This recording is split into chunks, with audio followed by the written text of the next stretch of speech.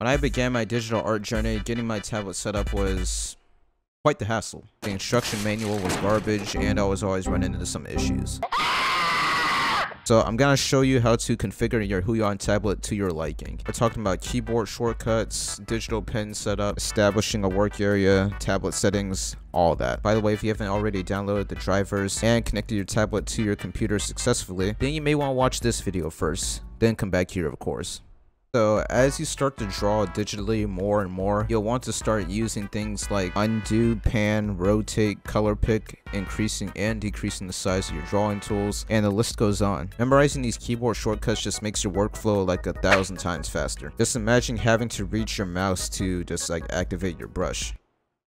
I couldn't imagine that. Well, if your tablet has these little press keys on the side, then things get really spicy. What I mean by that is you can map your keyboard shortcuts to these buttons and you don't have to reach for your mouse or your keyboard majority of the time. Let's do that right now. Once you open up the drivers, you should be greeted with a window that looks like this. To set up your press keys, all you gotta do is just go to this section called press keys. Then it's as simple as choosing which button you want to map a certain shortcut to. Let's just choose this button for example. I have Control Z set to it, but let's say if you want to change it, we're just gonna click on the button and then we're gonna choose this area right here and we're gonna see this window. So as you can tell, there are a lot of things you can do right here. Give it a custom name. You can you know, change the shortcut like so. A bunch of other stuff feel free to explore if you're feeling if you're feeling adventurous, but just to keep it short, simple, and sweet, we're gonna focus on this area right here. So if you want to change whatever's inside of here, just have to click on this button, clear string, and also you want to deselect any of these check boxes if they just happen to be checked. So if I want the letter Z in here, all I have to do is just hit Z on my keyboard and then just hit OK. So if you want to choose any of these options up here and you don't just want to add a single letter as a keyboard shortcut, then you can just click it like so,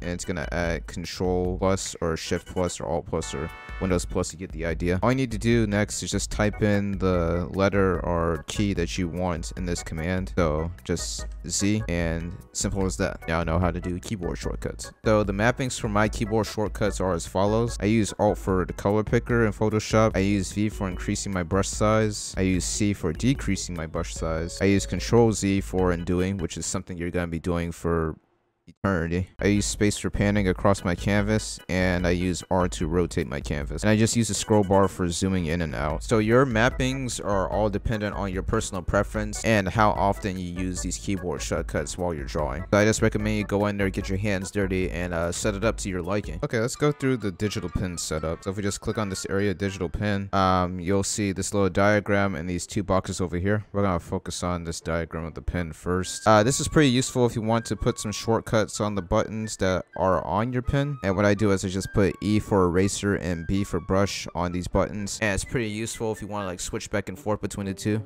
and I do that a lot. This drop down, active, inactive, I guess it's like a way of like activating or deactivating the pen tip, but I don't know why you would want to do that. Want to change the buttons or add like a new shortcut to them, just click on either box. I'll click on this one for example, and it's just the same window as before. So I'm gonna click in this text field here, and all I have to do is just clear string, and then you can just type in any key that you want here. I'm just gonna put E back, and then I'm gonna hit OK. And that's how you set up the buttons on your pen. Okay, let's move on now. So these two boxes over here, we got one box for setting your pressure sensitivity, and we got one box for testing your pressure. So the first box is like a little line graph. On the x-axis is the amount of input, and the y-axis is the amount of output, even though the freaking tablet doesn't show you that. So by moving these little boxes around, you can determine how much output you're gonna get based on how much input you put in. So by input, I mean how hard you press your tablet against the screen. So if I have like an upward slope like this, the more and more input I put in, the more and more output. So as an example, if I have my brush right here, I'm pressing like really light right now, and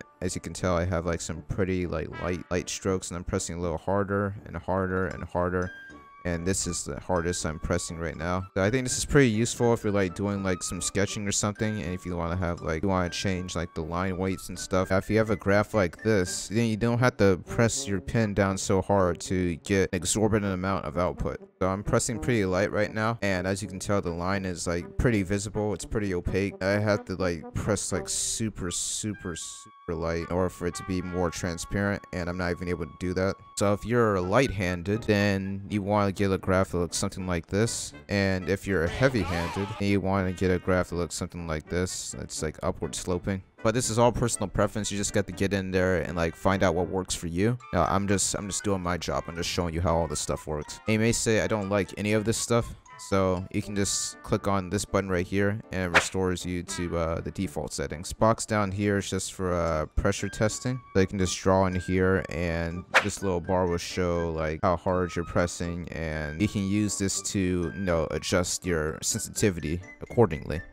Using a lot of big words here. And to clear this box after you're done, like, you know, putting your gobbledygook in here, just click this button here and it'll clear everything. Once you're done with all that, just hit apply and then you're good to go. All right, so now we're moving on to the work area. So we're just gonna click this section right here. I really wouldn't worry about all of this stuff over here to the left and to the right. I really only focus on the stuff in the middle. So this is pretty useful if you're working with multiple displays like I am. And since you have a tablet that has a screen, it wouldn't make much sense for you to be like drawing on here and like looking up or looking anywhere like at your cursor. You want your cursor to be on your tablet, so you have to set that work area. So all you have to do is just click on this drop down and then just go through each of them and find out which display is your tablet. So display 2 is my display tablet. So you just want to choose display 2 or whatever your display is for your tablet, and then you just choose monitor calibration and you just click on these little target thingies, crosshairs, whatever, Call of Duty crosshairs or something, whatever.